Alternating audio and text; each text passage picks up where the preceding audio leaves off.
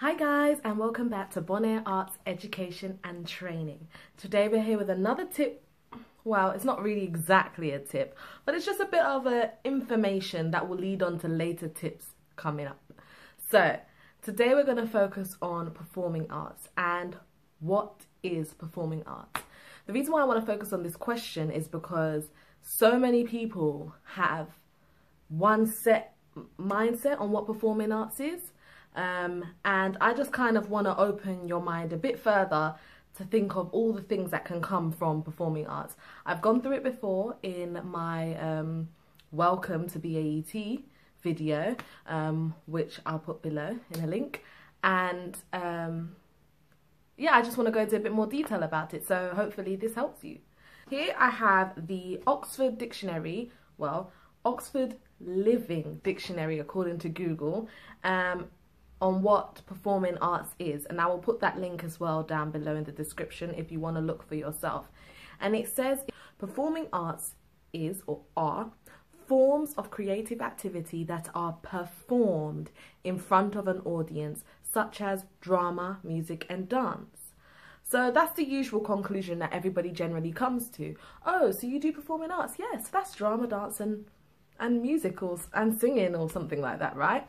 So I wanted to clarify that it's not just drama, it's not just dance, and it's not just singing.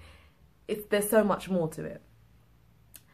Here, it gave an example. You know how the dictionary always gives that extra little piece of examples that just to make you understand what the word actually means. And this example says, to go for two subjects, technology and performing arts, is unusual as schools usually focus on just one.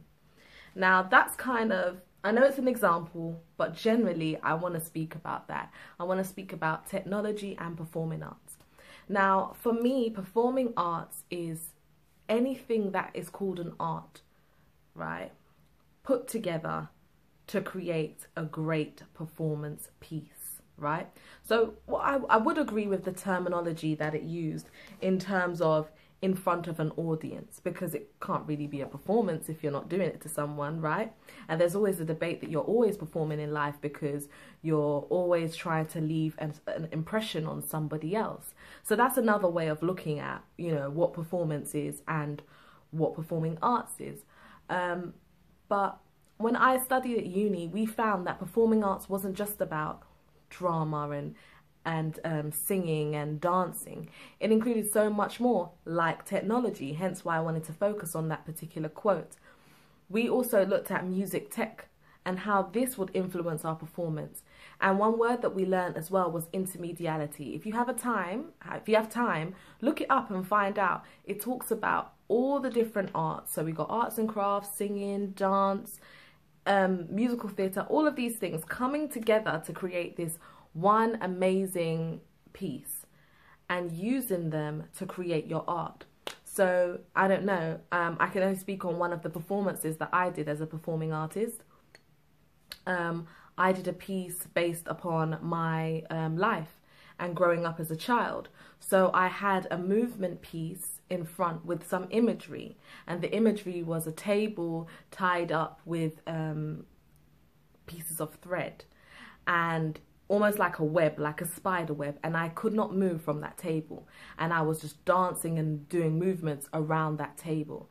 And in the background I had a projection of all my childhood pictures and childhood videos, and the whole purpose was the link. What is the link between what you're visually seeing in terms of physically here now in this time and what you're seeing on a screen? How is the relationship between the two? And that to me is what performing arts is. Using stuff like technology, using video, photography, using arts and crafts like I did with the string, and using my body to make movements like dance and words, writing, all of these skills to come together and create an amazing performance piece.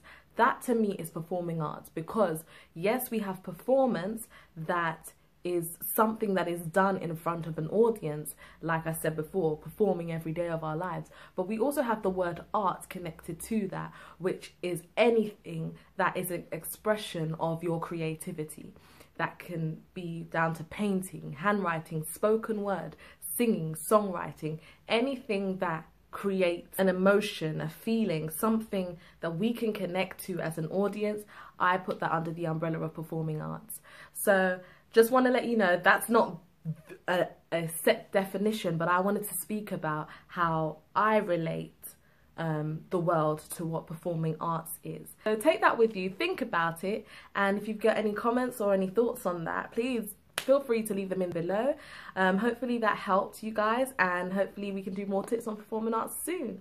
So all the best, thanks so much for tuning in, and thank you for your support. Please subscribe if you haven't already done so, and see you soon for the next tip. Bye.